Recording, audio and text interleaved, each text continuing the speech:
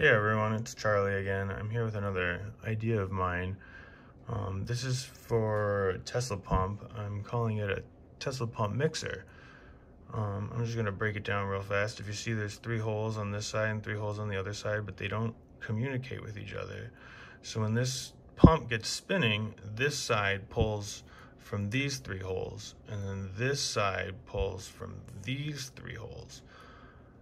And as such, you can have two fluids coming in, and they would get mixed perfectly by this stream coming in and mixing. As the pump spins, this stream will come out, this stream will come out from the one side, and then the other side has this stream coming in from each part and mixing. And so as this spins, each of these ports will just completely perfectly layer the 2 fluids into a nice mix as they shear together.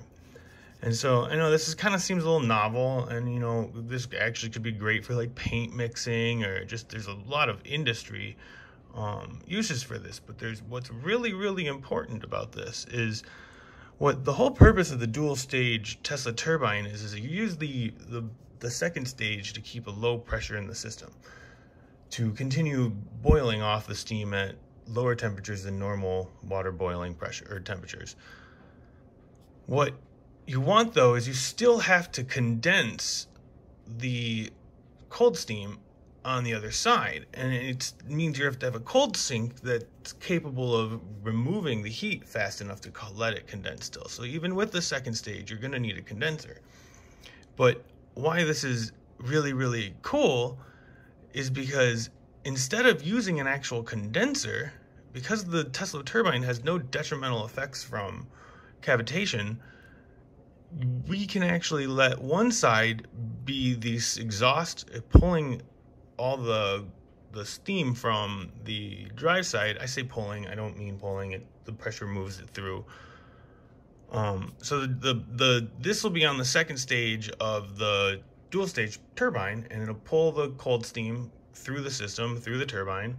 And what you want it to do is condense. And so the opposite side of this, you have it pulling in cold water, so that in between the disk faces, the cold steam is being brought in by the one side, and then actual cold water, or cold enough to cause the cold steam to condense, is brought in. And as the cold steam and the water mix in between the disks, it's going to force a condensation and create a very low pressure.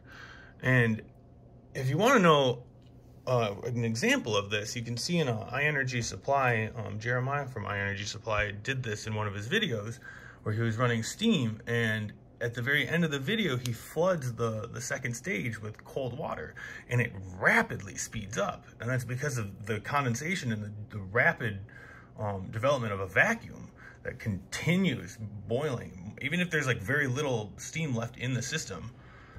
And I know I'm kind of rambling on here. I'm just super excited about this idea. This is just going to be revolutionary. This means we don't even need, if possible, we don't even need a condenser. And this is not only the condenser, but it's a regenerative system. So like, even if we do have a small condenser, after the liquid water comes through the condenser, it's cold, it needs to be reheated, it needs to be brought up to a little warmer. That cold water can be mixed with the cold steam to cause the condensation, where you drop the temperature of the cold steam and you raise the temperature of the liquid water.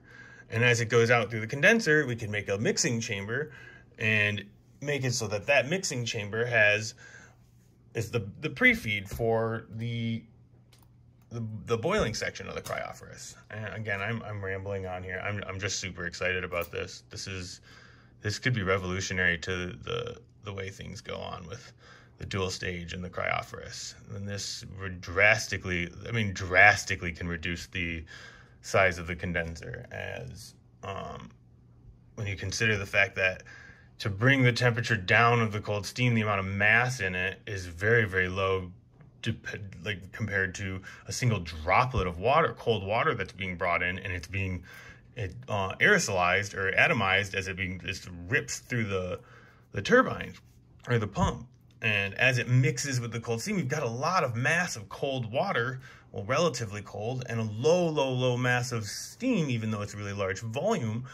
you can cause the heat transfer to be great enough that it causes the cold steam to cavitate within the disk faces, which is not a problem though with the Tesla pump, as the cavitation ends up happening in the direction of motion radially and not axially along on the face plates. But I just hope some of you guys can realize just how amazing this idea really is, and just how revolutionary it's going to be here as soon as I get this honed in. And you can see I have these shown where the holes are the same on each side. This would be for an equal mix flow of two liquids where you want to mix them evenly. Now to change that ratio, like I'm probably going to have to do with the regular cold steam, is it'll have the full 6 teardrop holes, and there's probably just going to be a couple small holes in here because you don't need very much water and you don't want to do too much work moving the water. But yeah, this is huge.